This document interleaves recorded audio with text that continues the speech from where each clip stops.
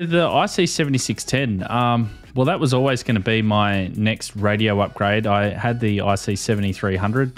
I actually started off with the Icom IC706 many years ago. I then upgraded to the IC7000, and then I upgraded to the 7300. So it was logical that the next step was going to be the IC7610. I found that there was a lot of features. It was just more than just two IC7300s in the 7610. I'm still trying to learn them all. Really, I should look at the manual and read the manual to understand all of the functions. But I had heard that it was, a lot of people were just saying, oh, it's just two 7300s put together. But that's not really what I've found in my experience. It actually come with a lot more different features that I wanted and that I was going to try out. So I actually did a review on my YouTube channel recently, which was basically first impressions of the radio. And yeah, it's very, very impressive. So I actually bought the 7610, as I mentioned, to upgrade the 7300. It gave me a couple of extra features that I really wanted. One was video out. It has DVI video out, which I use for streaming. So I stream here on my YouTube channel when I'm on the air. So basically that's an easy way to get the screen and the signal meter and the frequency and all that sort of stuff, exactly what I see on the screen, streamed out to my streaming software, which is OBS. It has the dual watch receiver with the sub receiver, so I use that to listen to two things at once. If usually I have 6 meters maybe on the sub receiver and then HF, or then I swap the two round. It's got the two antenna ports, so the two switchable antenna ports. It's got the extra receive port for the receive only antenna as well. That's handy for here. I'm starting to get slightly more noise where I'm located, so I want to put a dedicated receive antenna in there, like a mag loop or something, just as a low noise receive antenna.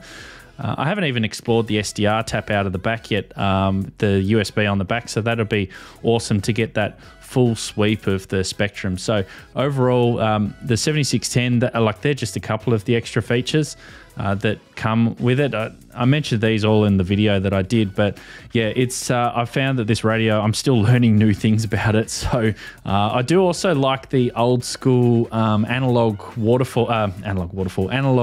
meters as well. So you could switch between a digital meter or a digital version of an analog meter, which is kind of cool. I do like that touch. You don't get that with the 7300 either.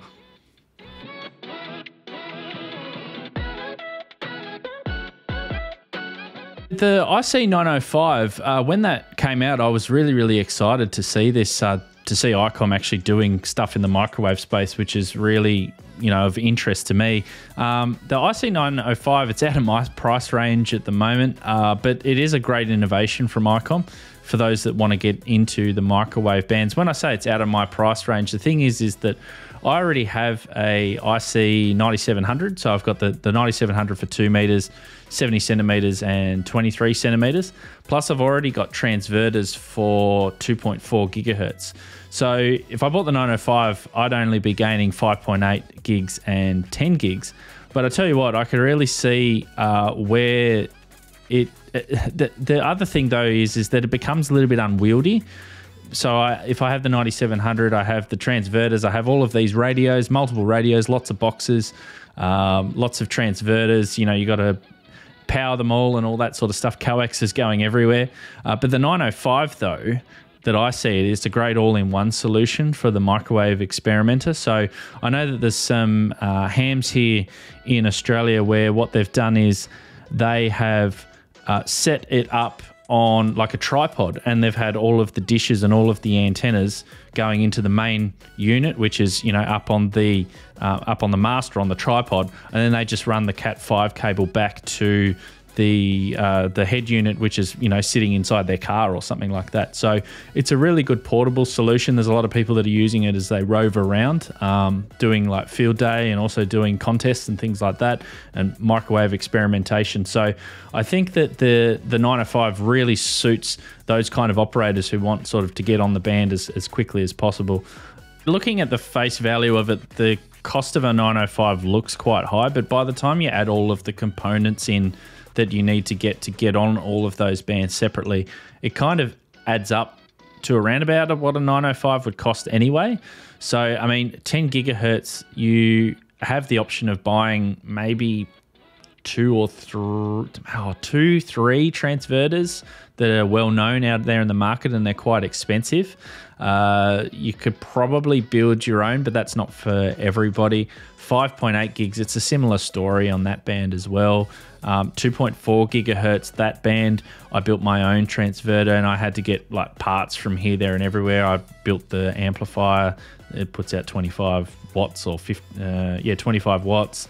The transverter I had to buy, and by the time you add all of these up, it probably ends up being what a 905 is anyway. So if you're starting out and you want to get on all of those bands and you want to experiment on all of those microwave bands, then definitely that's where a 905 comes in, because you don't need to go and get all of those individual components and put them all together.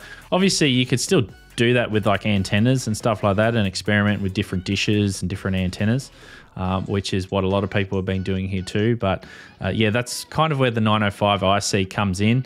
The remote head idea is fantastic as well. That's the other thing that you get with a 905 too, is that it's, you know, you get the radio with you can do the analog television as well. So you can hook up a camera and you can talk via, you know, do a TV transmission between the two. So you can't do that unless you've got another radio that does that, I suppose. So, you know, there's all these other features that the 905 has that make it a radio which it's like an all-in-one type of solution. And I really like to dabble with microwaves, and I've got some other contacts who also like to dabble in microwaves. It's actually pretty popular in Australia, microwaving.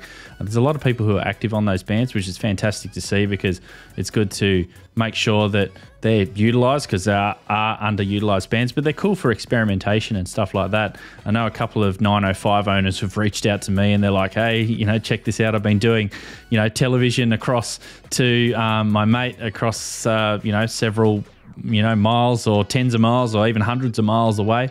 And they've been doing that, and then they've been talking to one another on the screens of the 905 and doing all that sort of cool stuff. So yeah, there's quite a few of them here in VK that have been kitted out doing them, and I think that for their roving stuff that they've been doing is really good.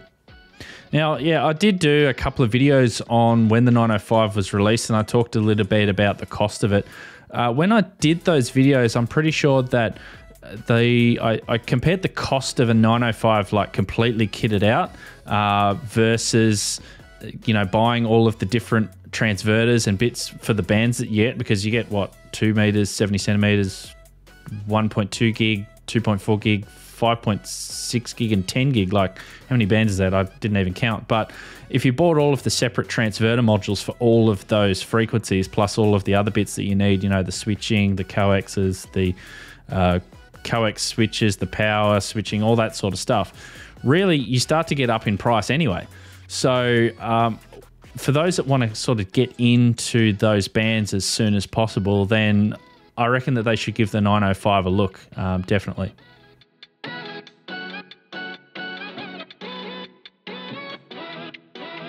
Yeah, so my history on HF sort of goes back to when I became a ham. I started building an antenna for 15 meters. That was like pretty much as soon as I got licensed, but I got a little bit frustrated that I didn't make many contacts on it.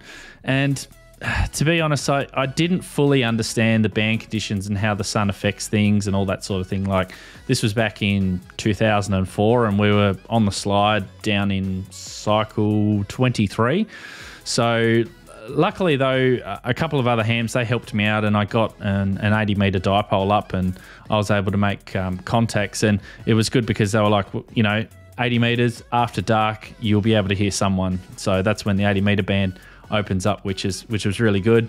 But as far as HF's concerned, 10 meters is probably my favorite HF band. It's so big, it's got everything. It's got SSB, it's got digital, satellites, although I'm not sure if any of the satellites are actually active or not. But my favorite bit on 10 meters is FM, which is underutilized FM. I like working the FM repeaters at the top end of the band up at 29 megahertz. And we've had actually quite a few openings lately, and we've heard a lot of FM activity out there, which is great. As for my other HF operating, it's usually during a contest. So I live stream on my channel a lot of contests that we do here in Australia, or I also do sort of digital occasionally too. I do a lot of FT8 stuff as well. And It's actually interesting here in Australia. It's a little bit different from what I've kind of seen around the world, I guess also too in the US, especially from what I've seen like on YouTube and things. HF here in Australia, it's popular especially on 40 meters. It's actually interesting, 40 meters probably has the highest level of activity, especially for POTA. POTA on 40 meters is really popular here, and during the day the distances, I think they lend themselves well to making consistent VK to VK contacts, and also ZL. New Zealand's not that far away from here. 20 meters to most of VK is a bit close during the day. 20 meters actually works okay from here to ZL. I usually hear a lot of VK4, which is around 1,000 miles or so, but that's just my experience with 20 meters. 40 meters seems to be the band of choice here. When I was in the United States last year, I didn't get the chance to operate on HF, but it seems to me that 20 meters looks like the band of choice over in the US. I might be wrong there. It's just, you know, it might be because of all of the hams that you have and they're all spaced in the right locations, but especially inland there. But here, most of our population's on the coast, and and most of the hams are on the coast. So it just seems that 40 meters is the band to go to here.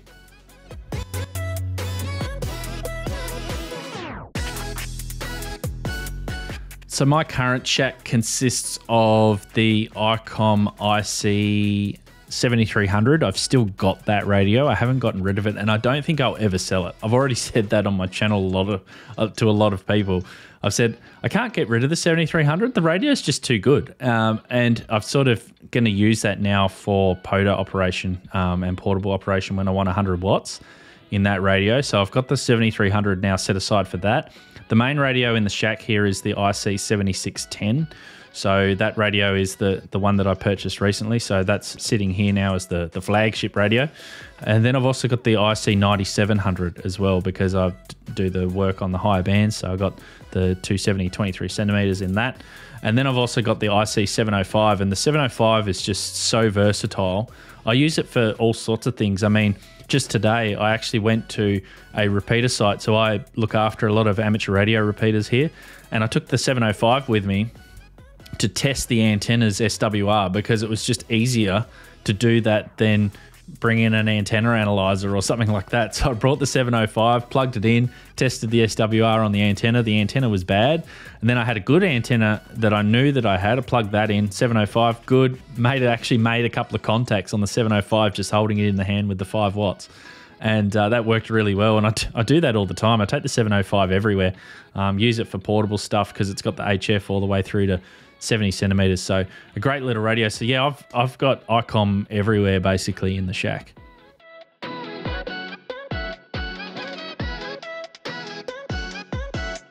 Yeah, so my channel, Ham Radio DX, it's around about 5 years old. Its goal has always been to inspire, educate and promote amateur radio. Just basically telling people to try something different or to learn something new. I usually stream here most Sunday evenings on my channel US time. I try to release about 1 or 2 videos per week on different subjects, and it depends on if I get to them or not, but yeah, about 1 or 2 videos per week.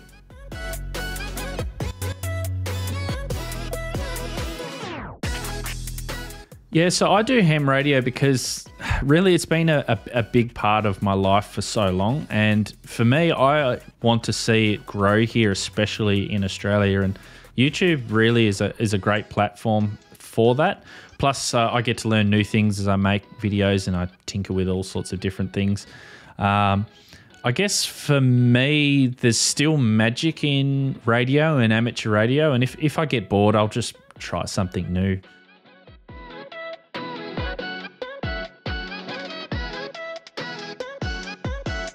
So my future in amateur radio. Okay, well, I wear a few different hats. I'm the president of my radio club here in Hobart in Tasmania, where I am. So we're working hard to try new things there and invite new members along. And we try to impart some of the success that we have achieved there at our radio club to other clubs around Australia and around the world. So I would like to continue to try and do that, especially with other clubs and other amateurs around the world, inspire them. Continue to help others learn and try something new. The videos in my channel, through those, hopefully I hit 100,000 subscribers. That's a goal. I'm just over halfway there now. Another thing, specifically radio-wise, I want to get into is the 10 gigahertz band. We have about 4 or 5 club members here who are on that band, so I want to play around with those. I want to try and break a few more national Australian distance records. I currently hold 2 records. One is on 1.2 gigahertz and the other's on 2.4 gigahertz. So they're both over 1,470 miles or so from Australia here to New Zealand, or Tasmania here to New Zealand. So I guess that'd be a great goal to work towards and try and beat those. So yeah, that's probably the immediate future, I guess.